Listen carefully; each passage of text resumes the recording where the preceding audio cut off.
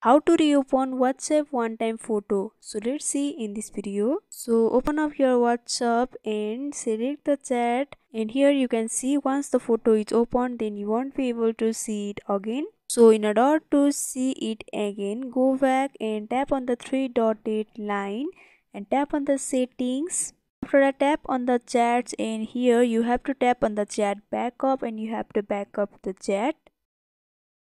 After backing up, go back to the home page and uninstall the WhatsApp. Go back to the Google Play Store and search for the WhatsApp and reinstall it.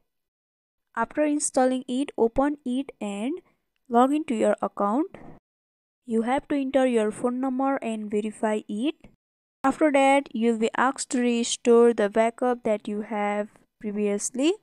So simply tap on the restore the backup option and continue. After that, your previous chat backup will be restored in your account, and as you can see, the one who has sent you one-time photo is now again visible. So you can again reopen the photo and look for it. By this simple step, you can easily reopen WhatsApp one-time photo. So I hope this video was helpful. Don't forget to like, comment, share and subscribe our channel for more videos like this. If you need any videos on any topics, don't hesitate to comment down below and let us know. Thank you for watching till the end.